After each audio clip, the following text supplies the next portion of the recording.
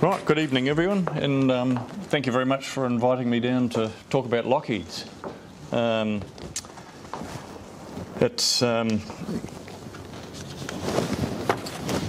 had a few technical issues. I spent most of the morning sorting out my photos in exact order of what I was going to talk about, but unfortunately the Mac won't talk to this, so things have got a little bit out of order, so you just have to bear with me. The photos now are not going to quite correspond with what I'm saying, but we'll persevere and we'll get through it.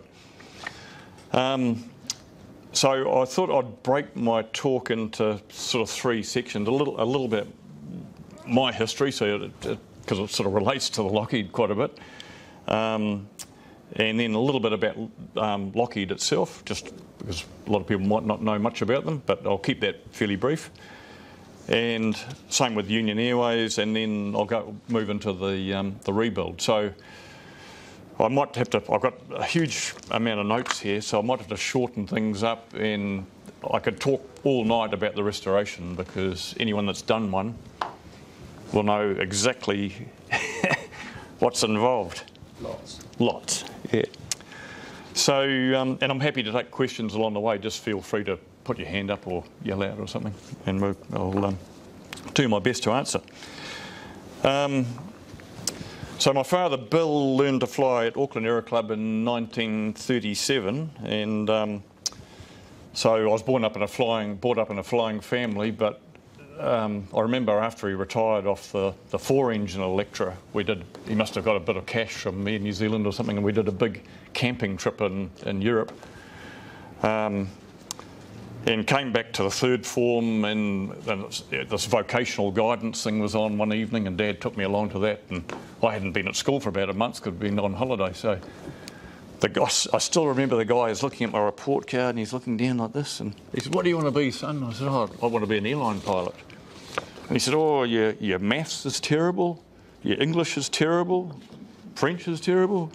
Everything was terrible. So he didn't say how I could change this or how I could become an airline pilot. And all I remember is getting in the car with Dad driving home. He said nothing. So I just put it out of my head. I thought, well, that's just not going to happen. And to this day, I'm glad it didn't happen, because I've done way better doing my own stuff without having someone, telling me where I've got to fly. So that's I sort of put aviation out of my head for a long time, and then I built a house in Devonport, finished all that, moved in, and my neighbour said, "Oh man, what are you going to do next?" And I thought, oh, I might build a keeler or a boat or something. I'd built boats when I was younger, and he said, "Have you ever thought about flying?" And I said, "Well, I did briefly, but I just never happened." And he said, "I reckon you should try it again. Just try it." So I went up to North Shore Aero Club and did a trial flight, and I thought, wow, this is awesome. It was better than I ever imagined. So I got bitten by the bug that was probably worse in my case than if I'd taken up a cocaine, become a cocaine addict. But anyway, since then, my first aircraft was a C model Mooney, which is the one. It was an old Auckland Aero Club aircraft, and after I gained about 120 hours, I saw this ad somewhere for joining the London to Sydney Air Race, which was reenacting the old kangaroo route, and it's the DC-2 was obviously in that race much earlier on.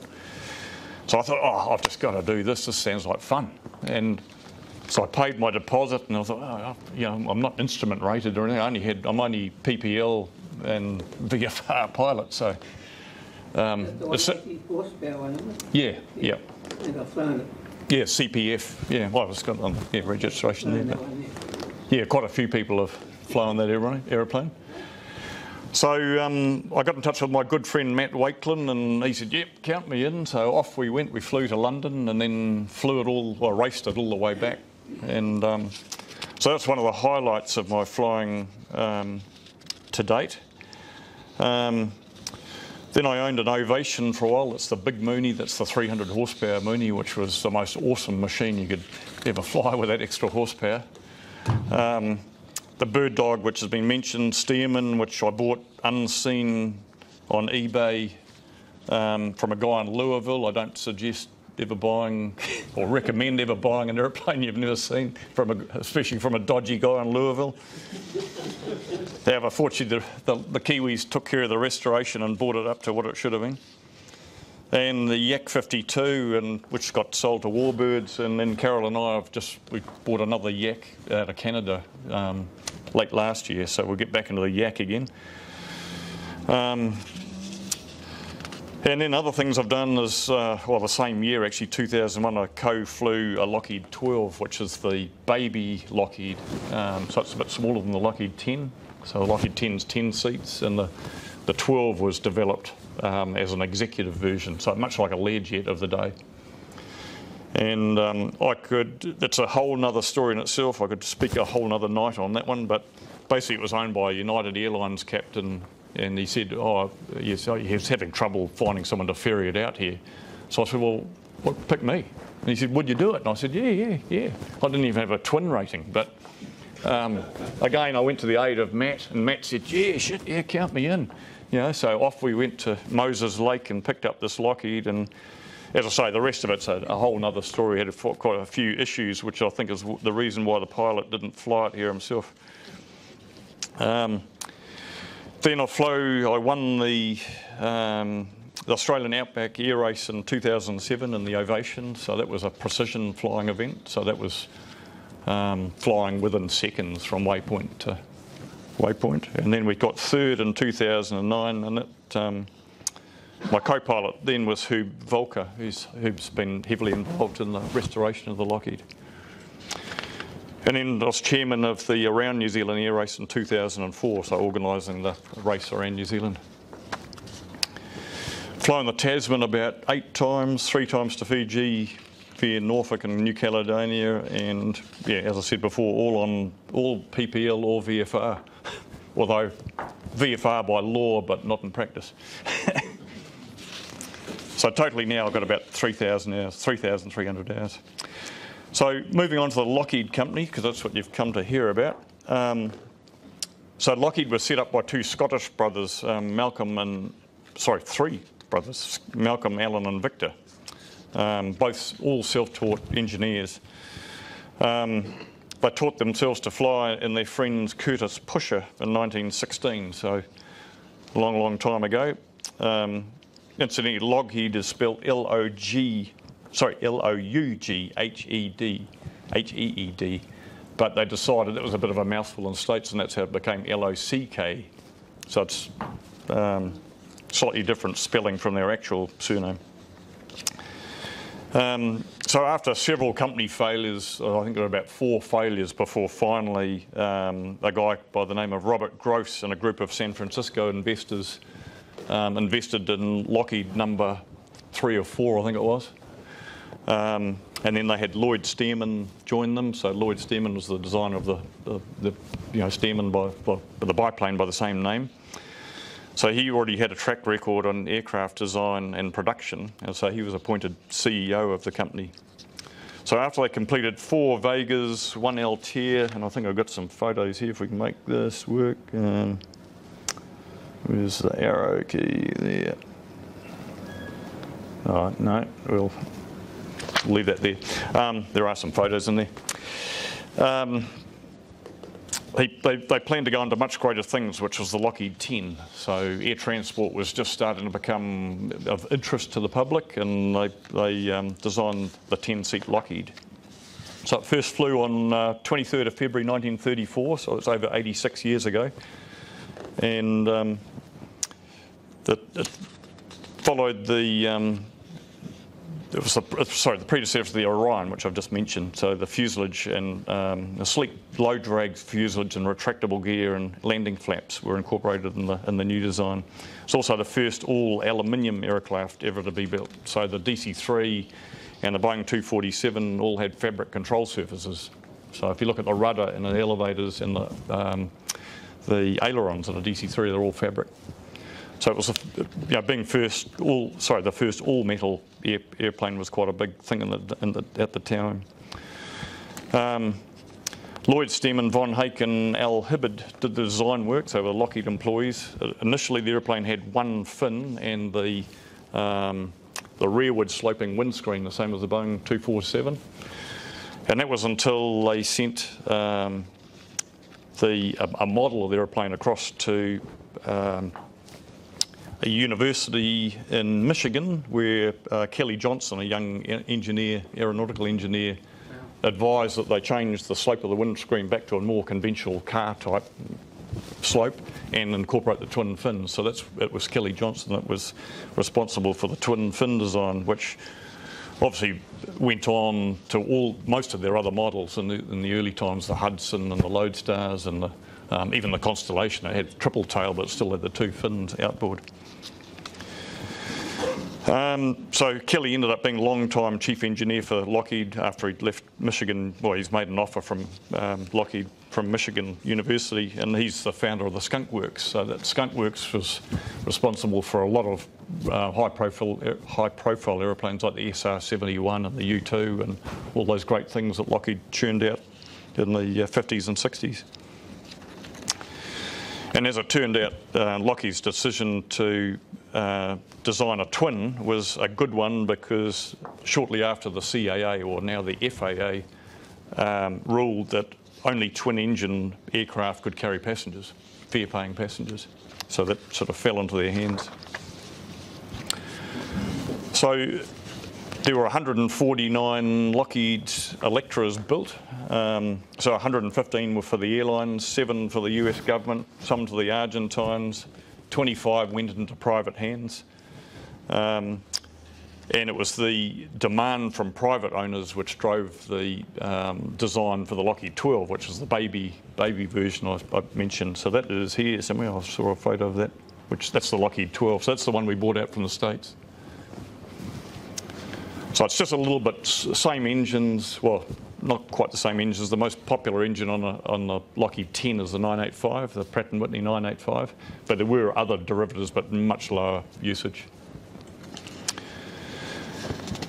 So cruise speed of the Lockheed 10s around 200 miles an hour, 174 knots, which when Union acquired their aircraft in 37, it was faster than anything the RNZAF even had at the time. It was the fastest aeroplane in the country. And there were four versions, but as I say, it's only different power plants that defined the different models.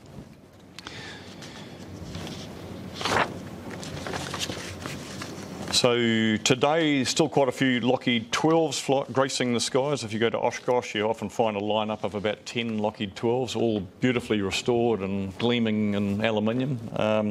But there are only 2 Lockheed 10s still flying in the world. So one of those is flown by Air Canada. And unfortunately, airlines mostly are run by accountants these days. And I'm still in touch with the old Air Canada pilots, and I say, "Oh, are you taking it to Oshkosh this year?" And they say, "Oh, no, we'd love to, but they won't let us, you know, they don't want to take any risk, and they don't want us to spend any money on gas, and, you know, blah-de-blah." And he said, "It's all too hard, you know."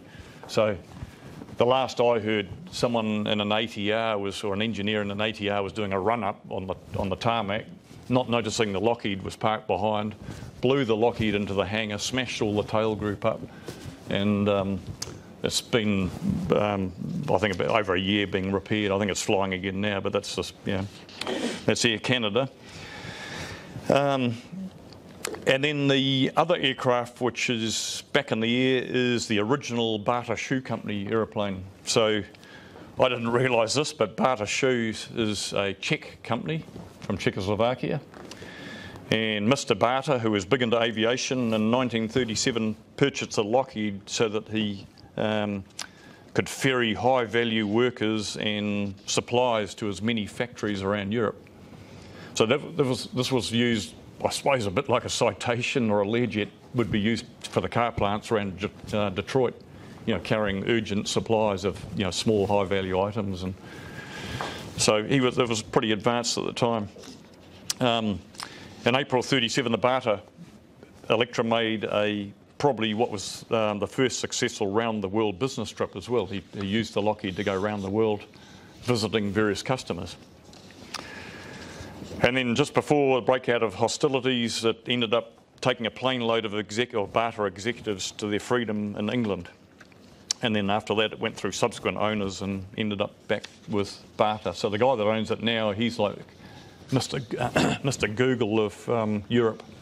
Very wealthy guy, made his money out of the internet. And the aeroplane flies quite regularly, so that's probably the one that's getting the most use. So all the remaining Lockheed 10s around the world are static displays in museums. So there's one in the London Science Museum. If you go in there, it's hanging from the roof. There's 1.5 in MOTAT. So the one in MOTAT that's complete is actually BUT. It's not not the real registration, and the bits are AFD. I think it's just a part fuselage. Never say never, but I think it's highly unlikely any others will fly apart from the one that I'm restoring. It's just too big a job, too expensive, and parts are getting quite scarce as well. I'm not too sure where these photos are at, so I'll just go into the Union Airways stuff and then we'll get into the nitty-gritty. So amongst much controversy, Union Airways received government approval to buy 4 Lockheed 10As in November 36. So this was a time that was buy British. The government of the day was quite insistent that we deal with the motherland, and I don't know how Union got it over the line to buy Lockheed's, but they did. And the only thing I can think of is they were part of, the aircraft, or the airline was part of Union Steamship Company. And they probably had a lot of foreign currency from their activities around the world and were able to use the foreign currency to spend it as they chose. So I can only assume that that's how they ended up with them. But the introduction of the Lockheed's completely changed commercial aviation in New Zealand. It was much faster than the DH-89, and it gave the first ability to actually do a business trip to Wellington and back in one day, if you caught the early morning flight out and back to Whenuapai in the afternoon. So the first to arrive were AFC and AFD.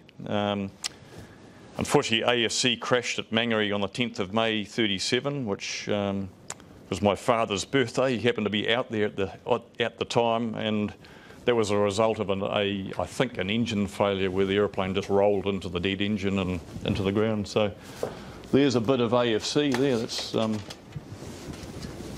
That's off a tail fin off the aeroplane.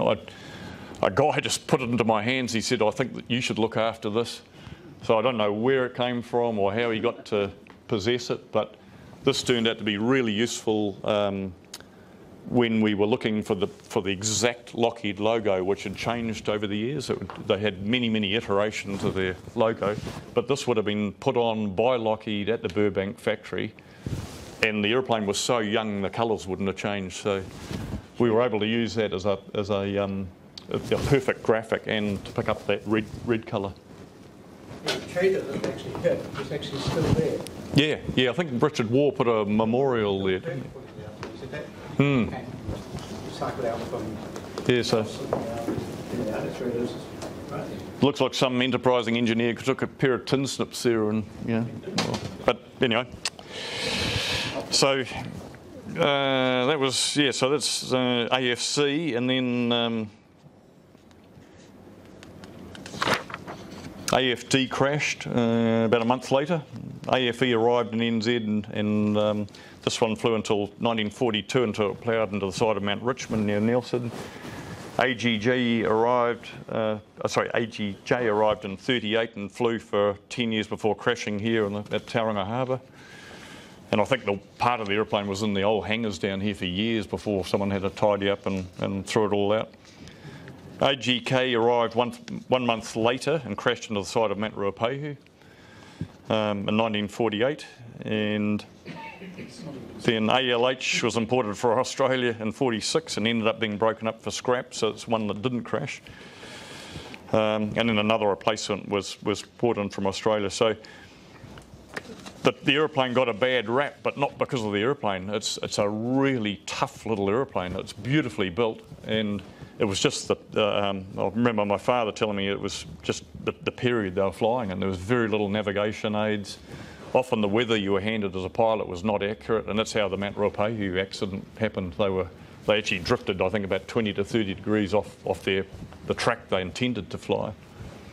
And I know my old man, I think it was might have been through this association actually, or Air League, or one of those, was trying to get the pilots cleared of any wrongdoing, because it was put down as pilot error. But in actual fact, the information they're using was totally incorrect, and they couldn't have known any better about it. So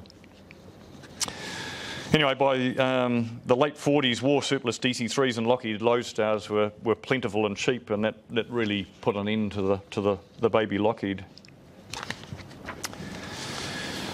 And now for the bit you've come to hear. So that gives you a bit of background about me and Lockheed. So the aircraft I purchased was built in 1941 and serial number 1145. So it's 1145 out of 1149. It was one of the last to be built. So this was wartime production. I don't know how they fitted it in because they were also producing at the time around about 900 Lightnings and a lot of Hudsons and a lot of other stuff. So it was a period of huge expansion for Lockheed. So it was part of an order comprising of 6 L-10s for Land Chile. So it went brand new down to Land Chile in Santiago. I think Land's experience was similar to that of Union pilots. They were often flying an IMC, and they also found the little Lockheed slightly underpowered.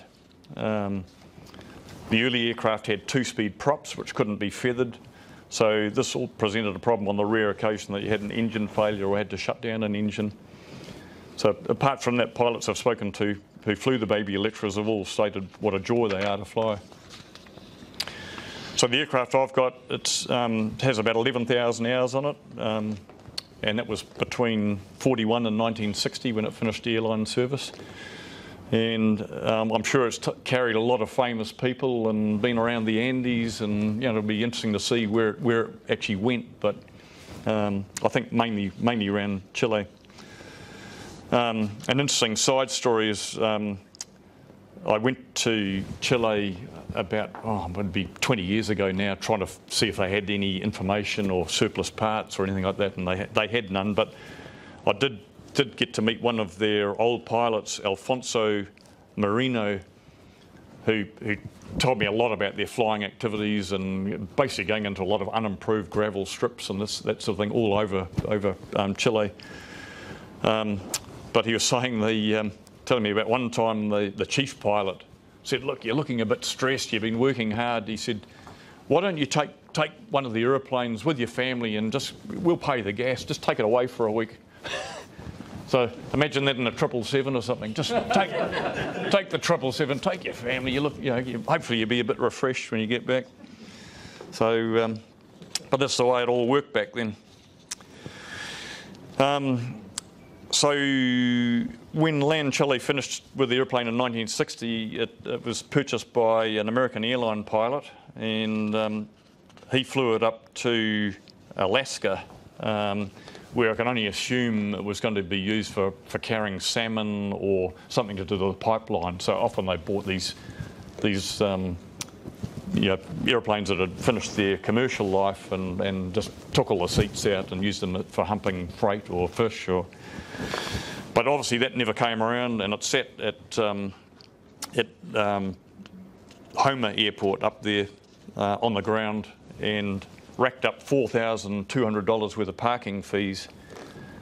So clearly the airline pilot must have run out of money or something and didn't pay, so they impounded the aeroplane and they gave it to the Museum of Alaska Transport and Industry. So that is a museum very like MOTAT, based in Wasilla, Alaska.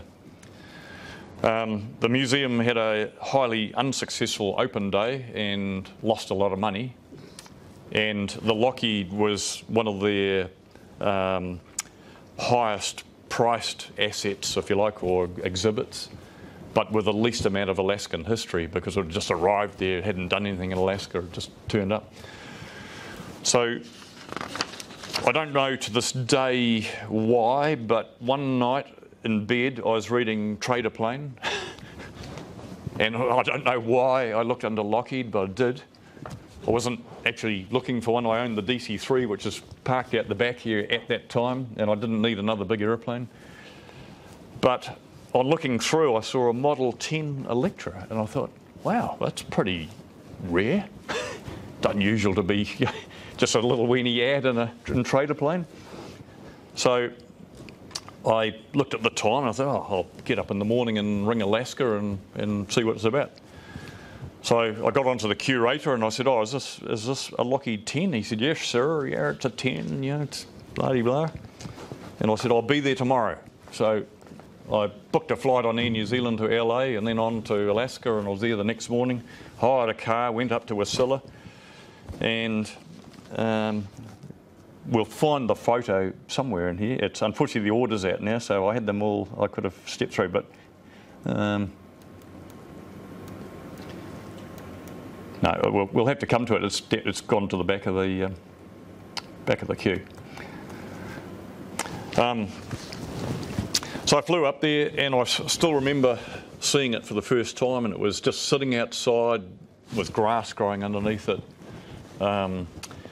The lawn mowing tractor had gone into a wingtip, something else had taken out an elevator, the rear door was hanging off it, the nose was smashed in because I'd left a DC-3 wing lying on the ground and the wind had caught that and blown into the Lockheed's nose. Half the windows had fallen out and it just looked sad. I mean, it was just, and I think that's why I bought it. I just felt sad for it. I thought if no one saves this now, it's gone, yeah. And so I remember you had to go back to the office, and they had a little brown envelope. You had to put in a little slip of paper what you wanted to pay, and put that in there. And I put in a little box for the tender box. Flew back to New Zealand, and anyway, about a week later, it was the days of fax, because this is 1996 I'm talking about. This is quite a few years ago now. And the fax machine turns into life. When are you going to pick up your aeroplane? And here's the account to send the money. So I thought, oh, shit. You know, like, I didn't think I had a chance of actually winning it. So anyway, I sent the money, and at that time, I was flying out of North Shore a lot, and I knew Stan Smith, who'd flown with my dad. He was a flight engineer, and so when I saw Stan, I said, what the hell do I do? How do I get this thing back here? And he said, oh, look, Rob, I'll come with you. Well, let's go up there. I'll bring my tools, and we did. So we flew up there, and the plan was we looked at all the measurements and everything, and the plan was to take the outer wings off, take the props off, take the tail fins off, weld up a steel rack that would fit onto a flat rack container, and weld in some wheel cups to hold the wheels and a place to tie down the tail, and ship it home. You know, it's easy. So that was until we started making some inquiries. So we'd already started pulling things off, and we've started to organise where we're going to get this container, or this flat rack container, because they're not as common as the others. And then the guy said, well, how wide's the load? And I said, oh, it's 18'6". And he said, well, mate, you're going to have a trouble, because the roll-on, roll-off boat, which goes down to Seattle, has only got an 18-foot door. So I thought, oh, hell. So next thing, started talking to some other people, and they said, well, you could probably truck it to Valdez, and that's 150 miles from Wasilla, and ask the US Navy if you can use their barge and crane, and then get a barge from Seattle and take it down that way. So obviously I think, well, I'm not Mr. Google. And I rang up the police department to find out what it was going to cost to get the escort for the truck to go to Valdez, and I started adding it up, and I thought, holy crap, this is not good. This is not how it was meant to be. So we got as far as we could in the week that Stan and I were up there, and flew home a bit despondent, thinking, you know, disgusted on it was probably a DC-10 coming home in those days, or a 747 or something, and had a chat about it, and Stan said, well, they got the damn centre section in there, you know, it must come out, you know. So we went to MOTAT and had a look, and sure enough, it was all riveted and bolted in, so we thought, well, we'll go back and we'll take it out. So second trip on the 23rd of November, this is 96. We'd already talked to someone. Fortunately, there was a little airport down the road, and we'd managed to secure a hangar down there for because it needed to be undercover. November in Wasilla is snowing every day. So I'll show you some photos when we get to it. So the second trip involved removing all the control cables, all the flap drive shafts, fuel tanks, hundreds of rivets. And we built up a rig, had to get some machinery from the museum, old antique forklifts and things they said we could use. Stropped up the fuses, went to pull it out of the centre section after we'd checked and triple checked. And anyway, finally it went bang and really jerked out of the, and it was hanging up on one rivet. So it makes you realise how strong a rivet is in shear, and the diameter of the rivet was 1/8 of an inch, and it just scored right up the. But it did let go, and we built a cradle for it, and packed it all up in containers and got it ready to ship. Then we realised that the centre section, which we'd mounted trailing edge up out of a container that had no roof, was too high for the roll-on, roll-off ship, and we were departing the next day, so unfortunately we had to get the tin snips and just chop the whole thing off. We had no option at that point. We're just out of time, out of everything, and it was something that could be fixed. Then on the last day, the guy at Ray's Aircraft, the hangar, we get a phone call and a fax, and this guy saying he's taking legal action against us to stop the aircraft being removed from Alaska. So I'm thinking, oh God, now I'm going to need a lawyer. So, fortunately, I don't know how, I just can't, I mean, this is 24 years ago, I just can't remember how we got around it, but we did. And it was just a good feeling when that happened, because I thought, oh, we've got to fly home, and we're going to have to make a third trip. So we got that sorted out, slammed the containers door shut, jumped on a plane to meet with NZ1 coming home, covered in grease and oil. And we didn't even have time to shower or change, and I don't know who was sitting next to us, but they certainly wouldn't have enjoyed it. Then I get home and everything's underway, it's all coming out here. I get another fax at home, and this time it's from a guy. He said, I hear you bought the Lockheed, and I went back by fax, and he said, you might want the data plate for it, because we didn't realise the data plate, which is the aeroplane, was not on it. So that was another bit of luck that this guy contacted me, and he said, I'll email it down to you. So that's been in safekeeping. So that gets the aeroplane to New Zealand anyway. So this is where the fun really starts. And where do you start? Up until that time, I'd built a house. I was really familiar with building boats and woodwork and that sort of thing, but I've never worked on an aluminium aeroplane. And it requires different tools, different methodology, different everything. And it was like learning, to be practical all over again, but in a totally different way. And I quickly realised there was nothing DIY about building an aeroplane, and when I did get involved, I was just always given the shittiest jobs. So that was like scrubbing its bum and getting the primer off the rivets with acetone running down your hands and arms, and all those jobs I ended up with. But I remember building houses, and you think pink bats, putting pink bats in a ceiling or something is bad, but this was 10 times worse.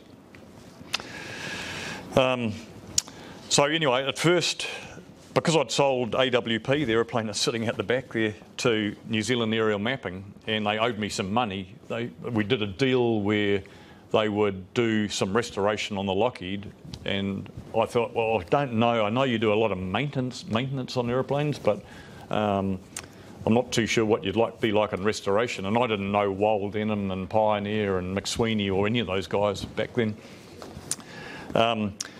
So I thought, fortunately, I had the foresight to just send them a few parts. And I said, look, start with these and we'll see how you go. Anyway, clearly they knew nothing about restoration, and what came back was almost worse than what had gone down there. So I pulled the pin on that and talked to a lot of people and got talking to Wal and Colin Denham. So Colin Denham, as a very young apprentice, worked on the Flagstaff, or the Lockheed that crashed into the just north of Dunedin. I think it was Flagstaff Hill. And so he knew a lot about them, and he was working with his son Wal. So I sent the centre section down to Rotorua, where they were based at the time. And they did a pretty good job on that, but I realised this is such a big job that if I gave them the whole lot, it would take them years before they would finish. So I sent the outer wings to McSweeney at Pioneer at Ardmore, and they started working on the outer wings, which also turned out to be a big job. So things were progressing, and the fuselage was in my North Shore warehouse, so that was, quite a long, thin fuselage, still in the jig, straight out of the container. It was there for years, waiting for its turn in the line to be worked on. So in 1999, it was becoming apparent we're going to need some bits to make this thing work, and some bits that were difficult to make yourself. So I'm just glad I went when I did, because you wouldn't even find this stuff now. So in 1999, showed my dad a trip to Oshkosh because he'd never been there, and I thought he'd really enjoy that. And I think I bought a United 10 pass or something, so you could just flick around different cities, get a rental, go into these wrecking yards and aircraft dealers. And so there's one of them there. That's AB, this guy here. And I still remember walking into AB's office, and he said, "You must be Rob." And I said, yep, I'm Rob. He said, "I hope you got plenty of cash in that wallet of yours." So from AB, he was in San Antonio, and so I managed to get 2 brand new shock struts. So these are the undercarriage, the main undercarriage parts of the Lockheed that take the main load.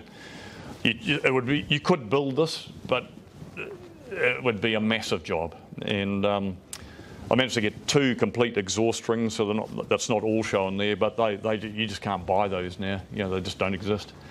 Retract screws, brand new, in the brown paper wrapping for the undercarriage retract. So we're on to Makley Earhart now, but we'll cover that later.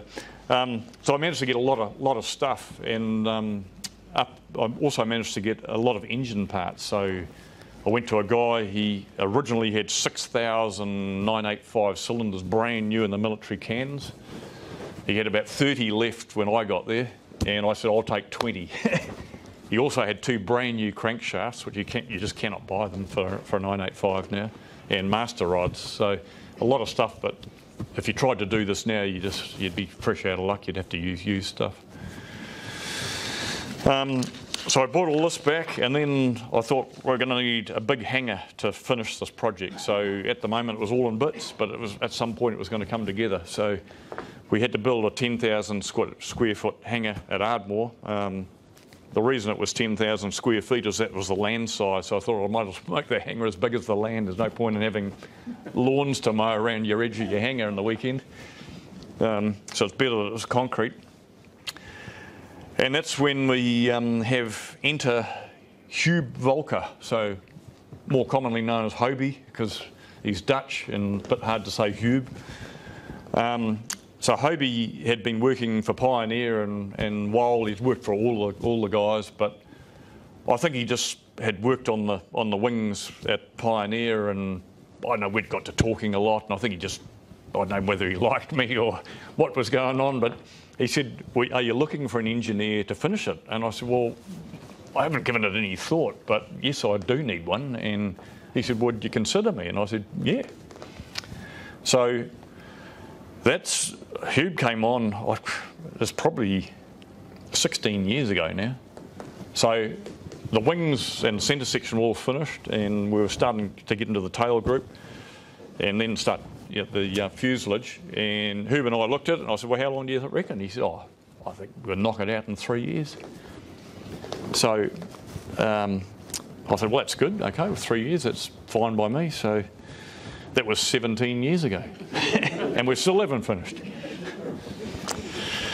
So, but Hugh, he's the greatest guy, and you know, I think with these projects, you've just got to get a bit of luck every now and then, and that was my luck finding him. Well, he came to me, but it was you just couldn't get a better guy. He's got a NZCE. He's bright and bloody good with his hands, and that's a very rare combination. He can use any bit of machinery or welding gear or this or a lathe or milling machine or anything, and competently. So, and you really do need it for restoration. You're always turning stuff, making this, building that, even if it's a jig, you know. So anyway, the best way I can sum up the project is, and we had one only 2 days ago, is about 1,000 5-minute jobs. So you look at it and you think, yeah, we're just got to bolt that on there and bolt that and put that in and spray paint it and it's done. Wrong. So at best, it might take you a day if you're really lucky, but more likely weeks, months or a year. And it's just the way airplanes are. We had, I mean, only the other day we were putting all the aileron control cables in, which quite different from a more modern aeroplane because they use a chain around the 2 control yokes, and that connects to a bridle, which connects to 2 bell cranks, which connects to more cables. All hand spliced? Yeah, hand spliced, yeah. Yeah. We had them in the hangar only yesterday fixing some, not fixing some stuff, we had to make some adjustments. But I mean, it's a recent example of just last week where I picked up some brand new bell cranks from somewhere, but no one noticed that what was originally an aeroplane was a part number diddy-da-dee-da-dee-da, but one of the ones that went into the starboard or port wing was a -1 bell crank. So we don't know because there is no information. So although I got all the drawings for the L10 from the Smithsonian, they were all on microfiche and I had them digitised for a great cost. But even then, sometimes either the part number's blurry or the dimensions are blurry, and you have to really, you know, guess some of it. You know. The original were all on tracing paper. Yeah, and that's all gone. So. That doesn't photograph well. Yeah, and interesting, the manuals are all detailed about stuff you're never going to need, but it's totally silent on stuff like even how to rig the ailerons. So it's just assumed that you were from that era and someone would know where you ring the Lockheed factory and they'd just tell you. So anyway, so yeah, that's one that was I've seen Sahobi's, oh, you know, we have this sorted, you know, by lunchtime and then we're going to move on to this. And anyway, 2 days later, we're still baffled. We had John in and he said, oh, it could be like this, could be like that. But it just shows how these things just blow out. And it's 2 guys on it for, well, half a week now. So 95% done. Yeah.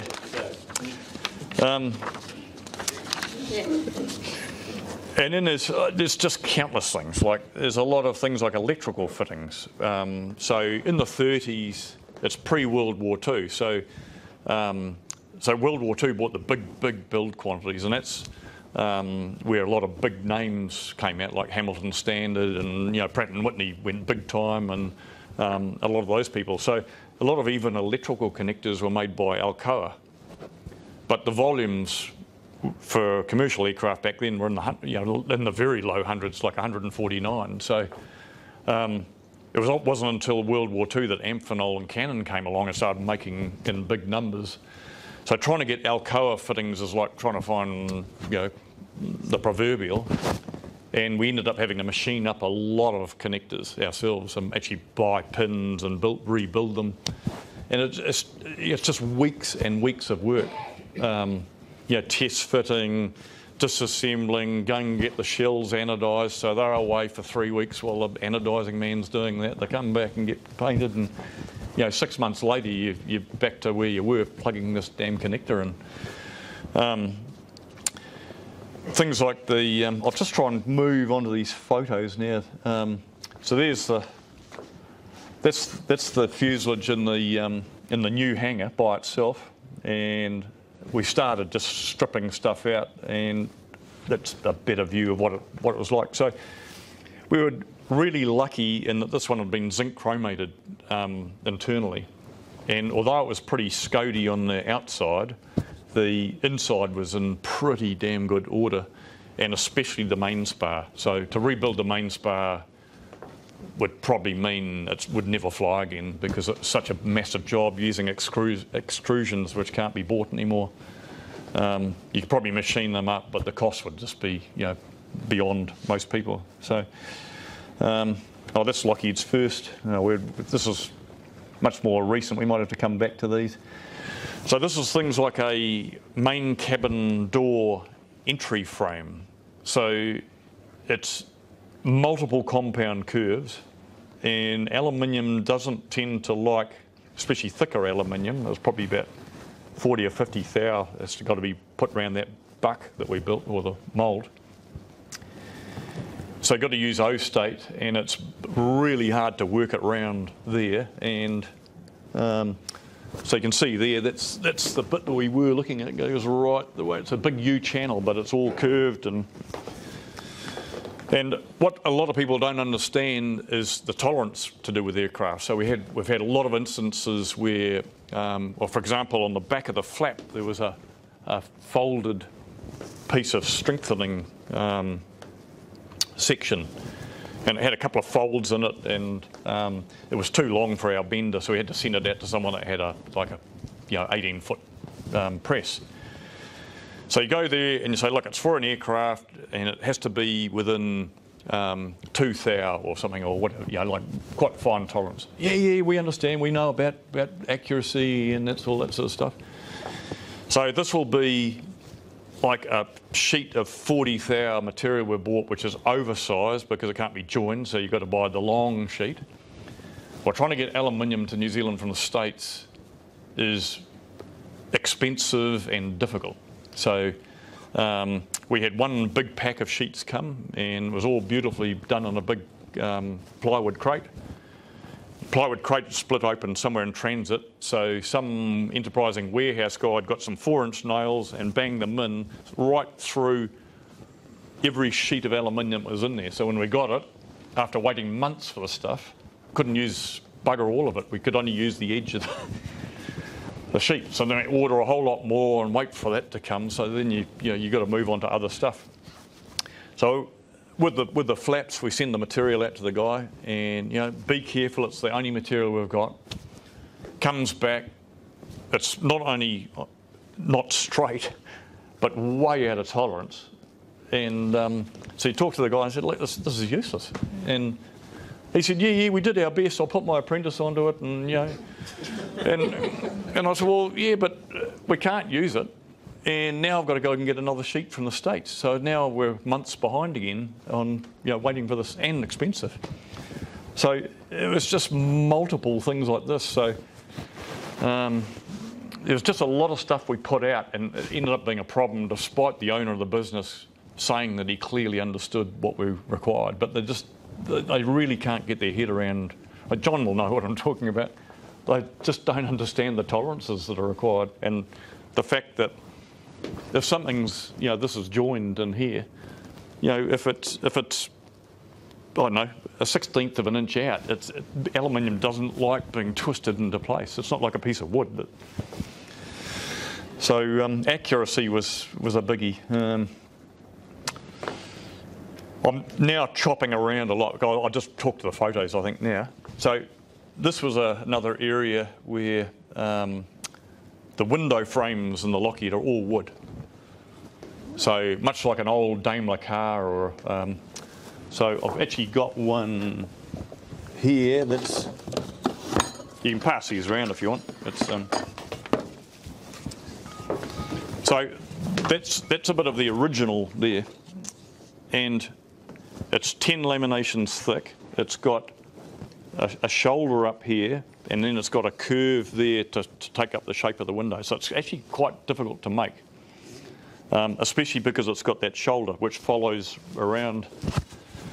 So having done a fair bit of woodwork, I tried. So this is my first jig that I made. And what we underestimated was we made all these blocks with rubbers on them, all the different diameters as the laminations came up. But the clamping force required to get a good join was so great that it bent the custom wood frame. So it was just throw it all out, start again. So this is like 6 months of... so we then went to, hopefully it's the next photo. Yeah, jig number 2. 1/4 inch, or no, it's actually thicker than that, it's about 8mm steel base. A lot of toggle clamps. And rather than packing the wood from the inside, we decided this time we'll go from the outside and build it up that way. So the end... The windows the same? Fortunately, yes. So that's the original, and that's what we ended up building, and that's as close as we could get to the original. And just to let you know, that's the dining room. Yeah. It was for about a year and a half. Oh, that didn't go very long, didn't it? So that was in the dining room for over a year because I could only do at best 1 lamination a day, it's 10 per window times 10 windows, plus 2 for spares. So 120 days at the very best. And in winter it slowed down because the epoxy wasn't going off so fast. So. Rob, you're saying you're making a loss. 10 I presume this means that the pieces that were there, like the window frame, were Rotten. usable. Yeah, that's exactly what it's in John's hand. Right, they're just rotted. Just rotted, yeah. So because the windows had come out of some of the windows were missing, That's right, yes. yeah, the weather had got in there, and so this was a Pioneer. So this is the outer wings section, and yeah, again, fortunately everything was chromated, so it was actually in pretty good shape. There wasn't a heck of a lot to do. That's actually the original wings being made in the Lockheed factory. So not much different, you know, just our jig's probably a little bit different, but did the same thing.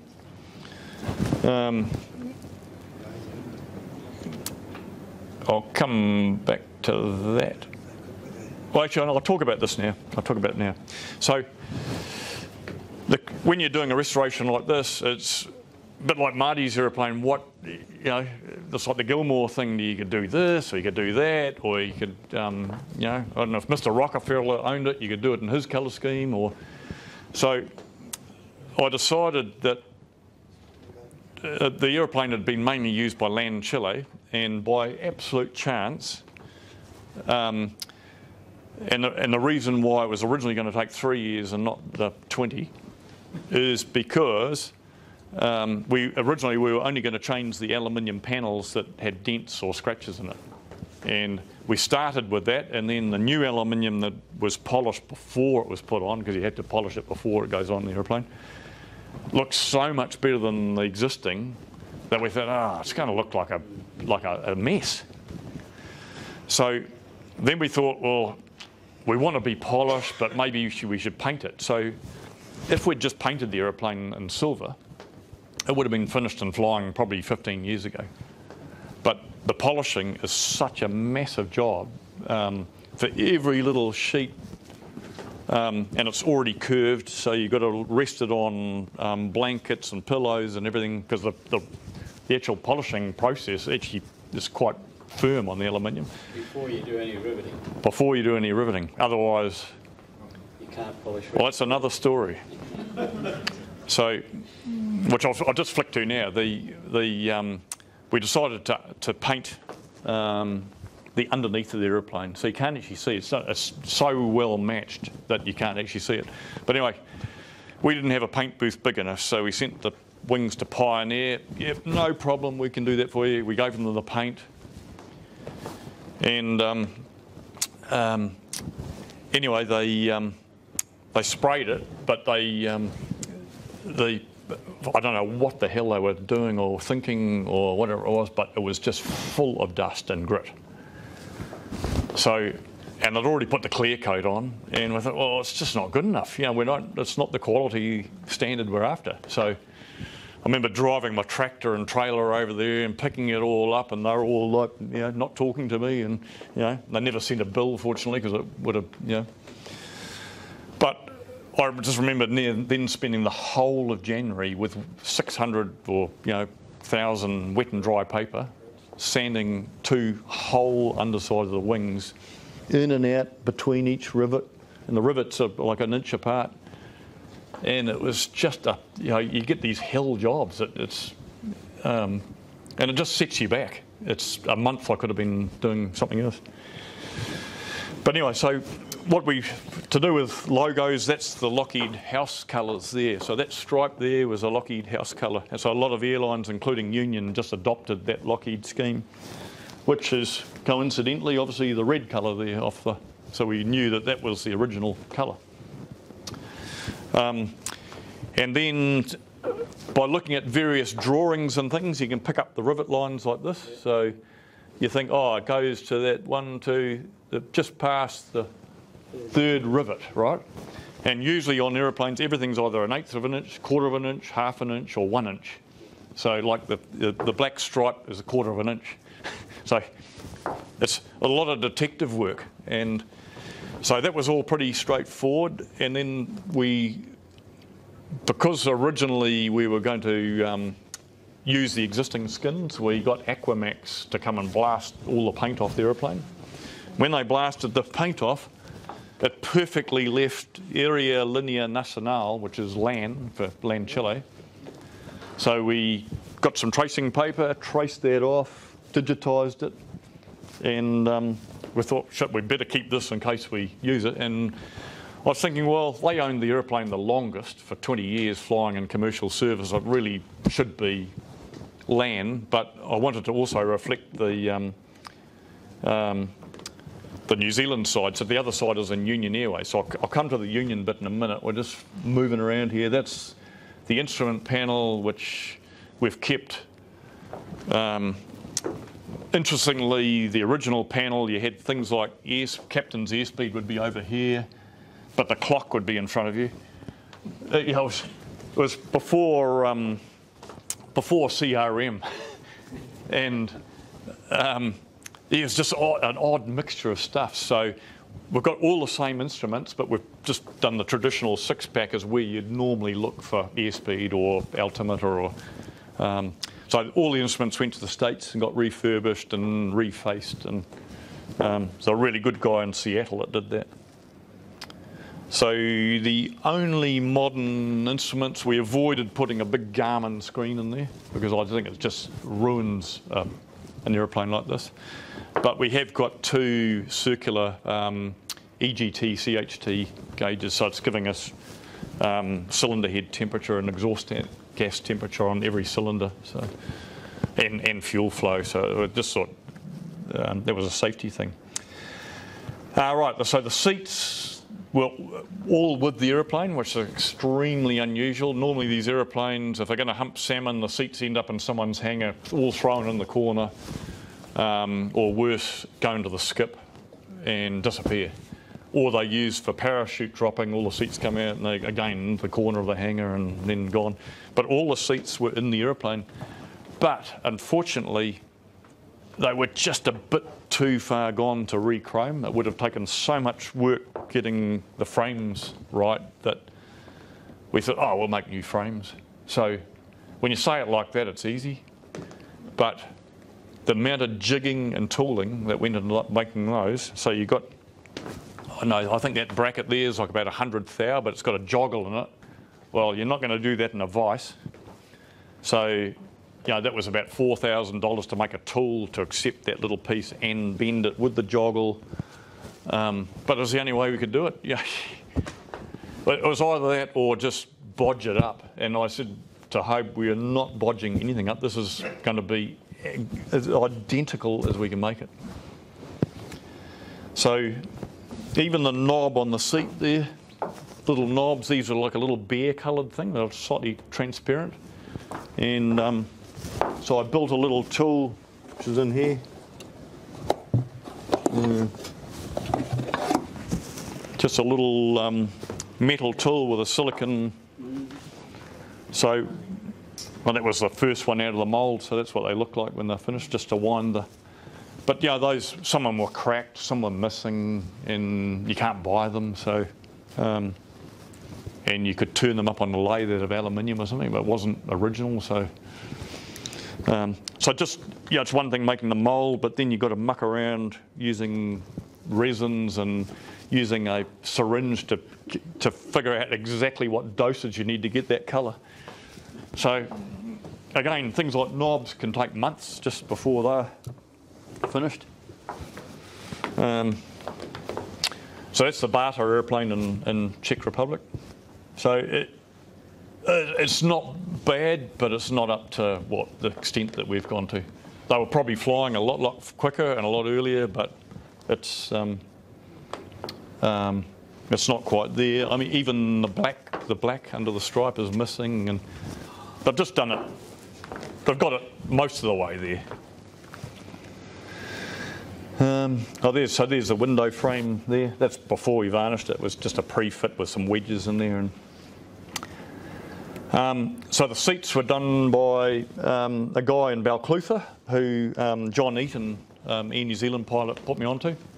And I'm thinking, shit, Balclutha, what the hell is it? It's miles away.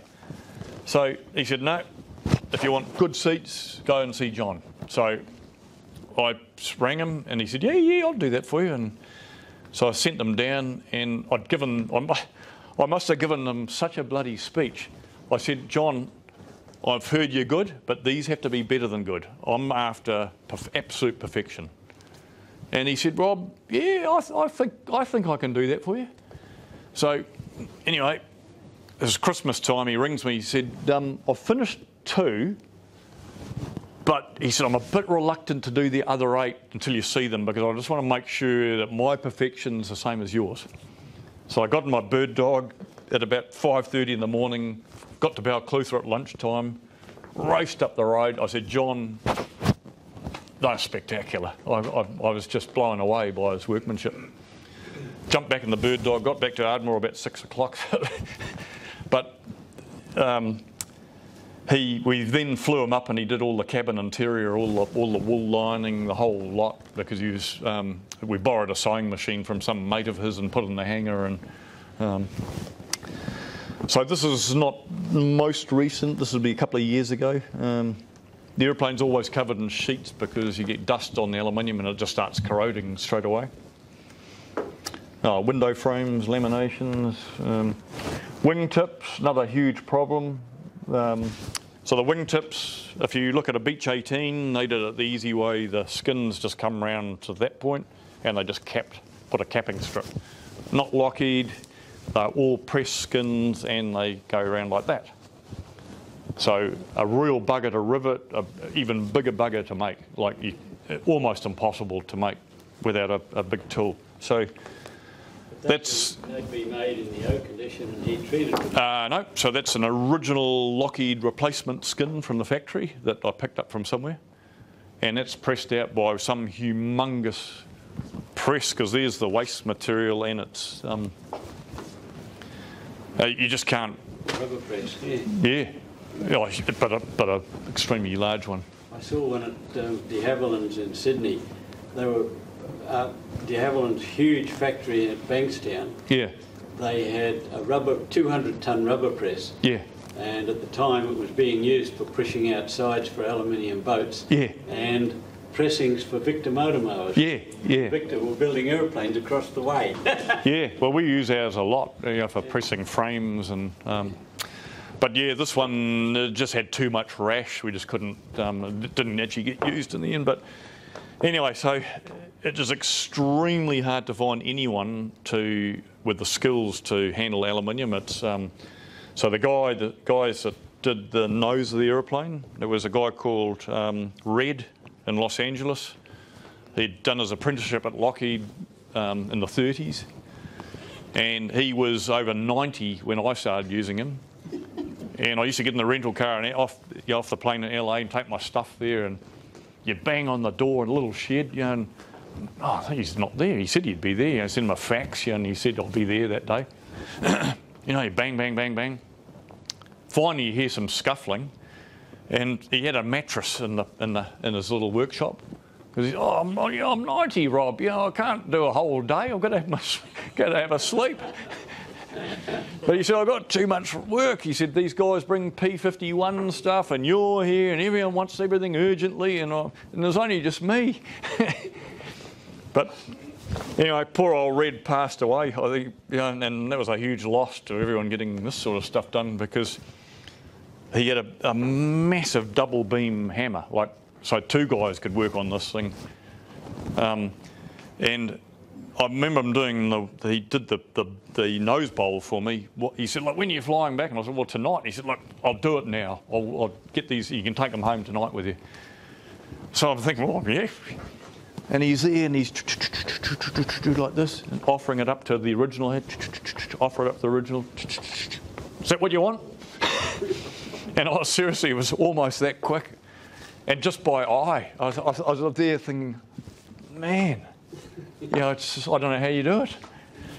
So, but these guys are gone. Colin Denham's gone, Red's gone. A lot of the guys that have worked on this are no longer with us, unfortunately, but they were the ones with the knowledge and the skills to.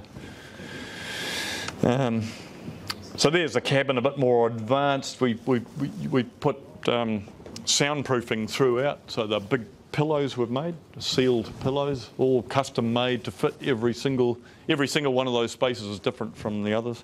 So mammoth job just doing that, but They wouldn't have been like that originally. No, they had some sort of wool that was about 1/4 inch thick, and they'd used some horrible glue, and when I saw it, I sent it out to a testing place. I thought it might have asbestos in it. It just looked real nasty. Unfortunately, it didn't, but it required copious amounts of acetone to move it, you know, and you're just scrubbing. You know what it's like. Windows. So the airplane only had one original window in it, and the glass is laminated. So it's one piece of glass, plastic like a car windscreen, and then glass. The total thickness was, I don't know, about like 4.5 mil, which means each pane of glass was like 332 or something like that. So you start ringing around the States looking up glass people that bend glass. So, sir, you know, you don't know what you're talking about. You can't make it that thin. And I said, well, I've got a piece in my hand, and I've got the Lockheed drawing, which specifies the thickness, and they were making them in 1930, so, well, 34. No, it's not possible. It's not possible. So you'd ring the next guy. You know, no, that's too hard. You can't do that, and blah blah blah. So finally found someone in Sydney, Australia, and they were doing architectural stuff. And the guy said, yeah, we can't make it quite as thin as you want, but we can get pretty bloody close. So all that required with an increased glass thickness was to make the wooden window frame a fraction narrower, and it would, you know, the net result was the same. But when this glass was cooling, when they got the right radius, so it's a huge radius, like about, I forget how big, like a couple of metres is the arc, and it's a constant radius through there. But they've also got to heat it to bend it, and when it cools, the corners just tuck up a little bit. But you can be certain when Lockheed did it in the 30s, there were a lot of immigrants from Europe. So the guys that probably did the window frames were probably piano or guitar or violin makers from Vienna or something that immigrated to the States. And the glass people were probably Venetians from Italy or something that knew a lot about glass, and they would have made a mould that compensated for the tuck and when it cooled. So when it cooled flat, you know, or straight. Anyway, it wasn't too bad, and I'll come across the other photo, but we managed to use we used a modern system of bonding, like a modern car windscreen into a frame, and that's worked well. The original was a rubber seal and never sealed properly. So, how are we for time? Were you all right? Oh Yeah. Say, Okay. So there's the nose that the DC-3 hit. Doesn't look like much, but there was a major lot of work fixing that. That's instruments. the nose cone that Red made for me, well, he made the skins. And then this is my work here. The control wheels were cracked. So it's got an aluminium subframe underneath here. And then they moulded a black stuff. I don't know what the hell it was because I ground it off and there was just clouds of black dust coming off it. But because it was cracked, we were worried that there might have been corrosion that had got, migrated through the crack, and you don't want your control wheel breaking while you're in flight. So ground it all off, and then we had to find a way. We kept one good one that we had, and made a mould so that we could use black epoxy to recover them. So, but that's just a small part of the mould. It ended up being a big silicon mould and a big metal box. So it's fairly advanced there on the. So then back to logos. There are no colour photos of that anywhere that I can find. So this is from the 30s, and I've spoken to numerous people, and they're all black and white photos. So all you can do is tell that the shade of that colour is darker than that one. So you don't know if it's black or red or... So after a lot of discussion, that's what we did. And again, we picked up the typeface just by rivets, by looking at, that's the halfway point between that one, and it fits in there, and just figured it out and drew it up. That's identical to the Union Airways thing, again by picking off rivets. That's the netting for the overhead luggage things. So if you looked at the Bata aeroplane, they would have gone into the place where Audi goes to buy the stuff on their back seats, and bought a roll of that and just sewn it up, and it just looks terrible. I mean, it's machine made, it looks shocking. So I used to go up to Hong Kong a lot on business, so I'd go around the markets looking for 3-core, 1/8 inch cotton cord. So after about the third hit, I found it, and then we found the Lockheed drawing, which showed, it's like a 1 inch by 1 inch triangle knotted there with a specific, netting knot. So I tried doing it at home by putting nails in a board and doing my macrame thing, and I thought, I haven't got enough life to do all this. Got on the internet, found a woman in Maine who used to sit on her grandmother's knee while she was repairing fishing nets, and rang her and said, would you be interested in a unique little project? And she said, sure, send it up. And she did a magnificent job of them. They're just like the originals. Rubber press for stamping out, frames. And there's a little bit of frame there. Engines. So as I said, I managed to get brand new parts, all the hard to get stuff, and then from Sun Air Parts and a couple of other big distributors in Los Angeles, I got all the other parts, all brand new. So the engines I have would be the last 2 Pratt & Whitney 985s ever to be built out of brand new parts. So all the others have either got used crankshafts or used this or used that. But this is entirely new. I didn't trust sending it all to America to get made up because you can't tell whether you got your crankshaft back in your engine. So I used Quentin down at Field Air, who I've known for years. He did a lot of DC-3 stuff for me. I knew if I gave it to Quentin, at least my stuff would come back to me. And if there was a problem, I could just call him on the phone. So that's the last 2 985s to be built by Field Air. They're out of round engines now. And Quentin's about, I don't know, he's older than me. He must be 68 or something. And has tried to retire about 10 times and finally did. Hube Volker, so that's a younger, 15-year ago Hube Volker.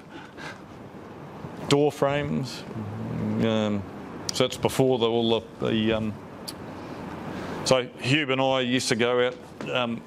Riveting's a 2-man job, as you'd know, and I'd finish on the shore at work on 5 o'clock, jump in my car, take me an hour to get to Ardmore. We'd grab a couple of bites to eat each, and then often work through till midnight, 1, 2, riveting damn near every night for weeks and weeks.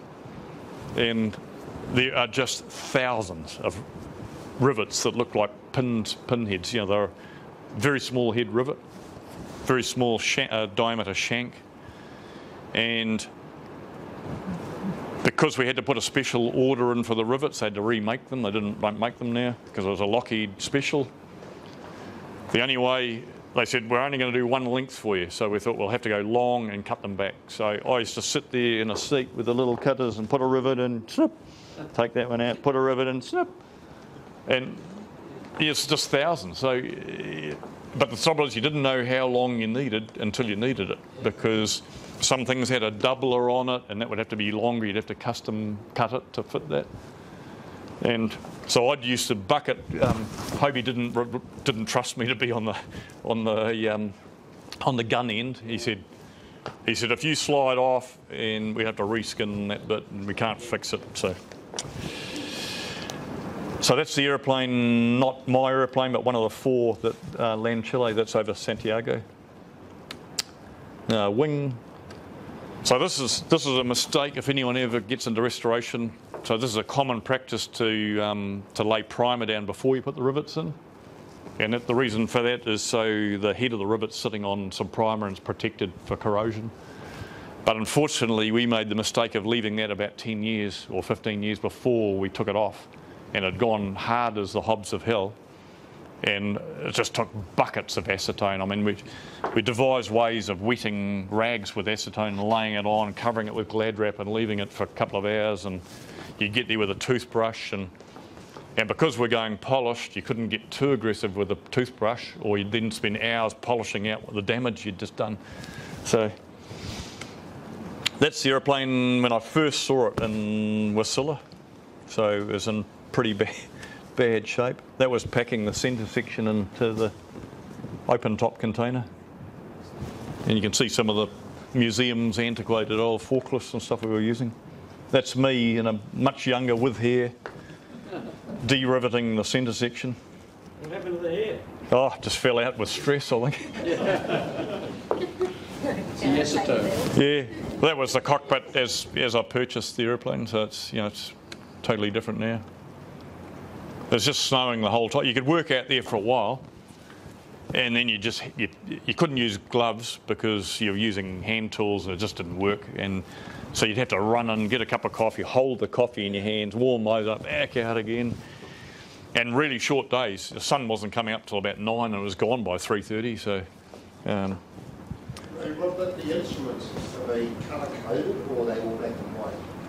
So they're black and white, but we've colour coded the flap speed ranges and VMCA and all that sort of stuff, and red for do not exceed.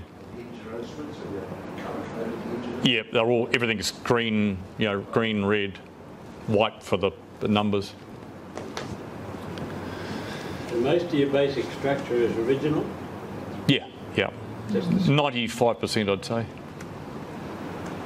Oh, that's one of the Union aircraft. So there's a good example. So you just will not find a colour photo of that anywhere. And so you can tell that that's either dark red or black, but just by the contrast, and that's a lighter colour.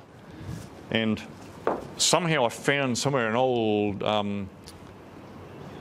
a luggage label or something, and it was an orangey colour in there, and so we thought, oh well, no one's ever going to be able to quiz us on it. So paint booth wasn't big enough, and we didn't want to outsource it after the Pioneer incident with the wings. So I just went to the cheapest place to buy that cheap Chinese pipe, PVC pipe, and we just built our own spray booth and just bought a big fan and put a big filter box on one end and sucky on the other end, and that worked pretty well.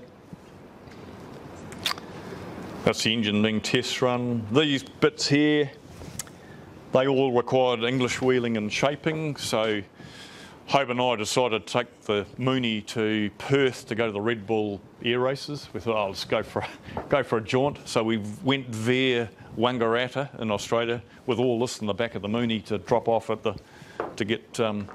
So it was air freighted straight to the English wheeling man, and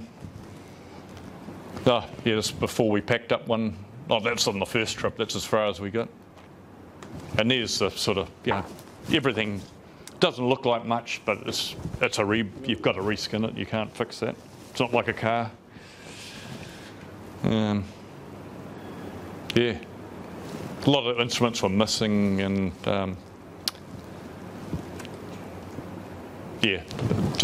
rot and water had got into various places. Interesting, that was another woodworking exercise. There's these cedar rings that go right around the cabin from one side to the other to attach the upholstery to with the tacks. So you'd think it'd be easy, but they're all laminated. So you'd spend hours there making a identical custom wood frame to match the frame. Trace that onto a big piece of MDF or something, put a whole lot of blocks around it, get the clamps out, and laminate up these cedar hoops to go, and every one of them's different.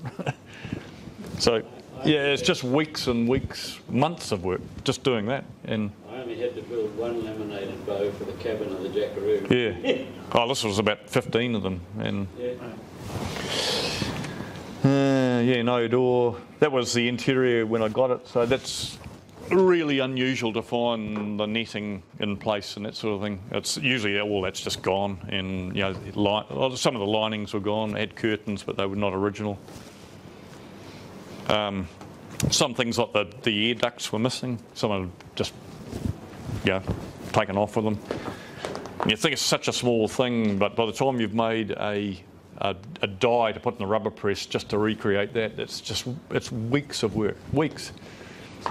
And you're only missing one of them, and you can't buy them, you can't get them in. You could make them out of fiberglass or something, but you still have to make a mould. So gives you a bit of insight to a younger Stan Smith. Very much younger. Yeah. That's when he did a filming thing for, I don't know, one of the New Zealand TV series, and they dyed his hair, but it went the wrong colour. That's a reasonably recent photo. So that's in January this year. So it's on its wheels, tail wheels on, and we were doing fuel flow tests there. So we had to fill the tanks and make sure there's no leakage in any fuel pipes right through the cockpit, through the valves, before we put the outer wings on. So where we're at now, the airplane's in the hangar with wings on right through to the wingtips. Ailerons are on, but still being rigged. Flaps are on, and all the tail groups finished and on. So it's a matter of just fitting up the cowls now, and we're almost there. New Zealand on one side and land Chile on the other. Correct. Yeah. Oh wow. Oh, and that's the bits that came back from Australia. That's the new ones. Yeah. So there's the land Chile side. Fantastic. So. Yeah, that's, I don't know, people continue to ask me how much longer, but you just don't know. It's Tuesday, 10 o'clock, yeah. And would I do it again? You just don't have enough life, if I hadn't started when I did, it wouldn't, you'd be selling it to someone else to finish. So, do we have any questions? Rob, who are you going to get the test flight? Are you going to do it? Dave Phillips was going to do it, but he's lost his medical, so I've done a fair bit of flying with Matt Wakelin, and he flew the Lockheed 12 with me, and he's got a lot of Beach 18 time, but Matt lives in Australia now, so it's a bit more difficult. Don't know yet. When did Dave lose his medical? Oh, fairly recently. Fairly recently, but he got it back for the RPL. He did the test flight on the Jackaroo. Yeah, but can't test flight. This is certified, so yeah. Where does the CAA, the regulator, fit in all this? We just don't talk to them. Yeah. No, we've. I mean, this is the first talk I've really done on it because, we get a lot of interest, and due respect to the people that are interested, they come in, they spend an hour talking to Hobie, and it's just an hour that work just didn't, and same with the regulator, you just don't want them asking a million questions and crawling over stuff. We'll present it when it's finished and say, here it is. Can you use this for private, or we might go 1 month prior to do George race? Never. I hate the CAA, I hate the bullshit, I hate paperwork. It's not me. Yeah. And it'll never stack up. The DC-3, when I had it, I used to do a bit like that, and everyone would just scarper and leave you to clean the toilet and everything else, and you soon get sick of all that. You sold it to Craig, did you? Yeah, yeah. Not me, so I sold it to someone else and they sold it to Craig, yeah. Anyone else? Hopefully there's no one from the CAA here, but... No, there's not. Yeah. As far as I know. No, I mean, aviation, there's just too many regulations that, you know what I mean. Yeah. It's getting down to pedantic paperwork stuff that an I wasn't dotted. It doesn't make flying the aeroplane any different. You know, the aeroplane doesn't know that the I wasn't dotted. Yeah. Well, just to wrap up, and thank Rob for an outstanding review of what is have to be a life's work to recreate a piece of important New Zealand aviation history.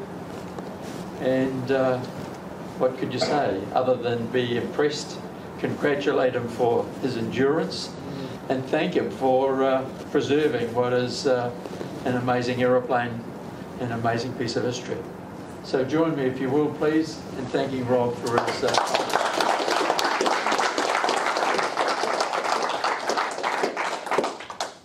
No, so, and it's easy to take people for rides for nothing. Yeah. That's what I do in the Stearman and everything else. People rock up, oh, you're offering rides? I said, just jump in, I'll take you. Yeah. So and the same with this, people want to go for a ride. I'll say, if we're going somewhere, I'll just climb in. So looking out beyond COVID, hoping it'll be level 1 next week. We're looking forward to returning to face-to-face meetings like we're having tonight, without the space seating, but with back to butler and our normal routine. So out into July, we're looking at a week later than normal. Tracy Cousins, who's a former C-130, I think she was a captain. She's resigned from the RNZAF, went to the UK and to come back, and she's now flying freight across the Tasman. And so that'll be July. And then August, Linton Heatley will tell us a bit about flying in the other side of the world. So this is charter operations in UK, Europe and Scandinavia. And most of us wouldn't, some of us will have had, or some of you, Bruce and others, will have got to the UK, but perhaps not beyond into the northern, that bit of the northern hemisphere. And then our big meeting for the year, which is the Jean Batten lecture, now called the Jean Batten Address, will be provided by the Aviation Historic Society, with the President writing, who's in Washington, Brian Lockstone, writing the lecture, and Paul Harrison from Paraparam delivering the lecture. And the lecture's on George Bolt, who flew 100 years ago in a Boeing to land here in Tauranga in March the 14th. So it's pretty important that we pay him a bit of homage, and so that's the intention. Other bits for the rest of the year, we'll tell you those when they're coming. But thank you very much for your time, your presence tonight, and for enduring the COVID, which we've all done, and look forward to seeing you next month. Good on you. Thank you.